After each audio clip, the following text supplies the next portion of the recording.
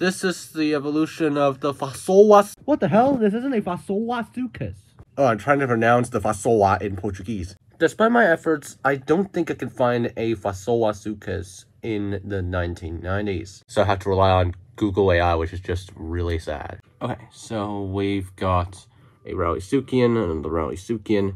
Anyways, physical traits known for incomplete skeletons and a skull with recurved serrated teeth.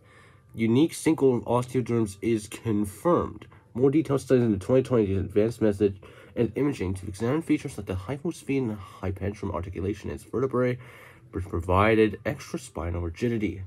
Primarily known within paleontological circles, okay. Gained significant popular recognition, okay. So essentially the Fasolasuchus didn't change all that much during its discovery, and after that. Okay, that's cool to say the least.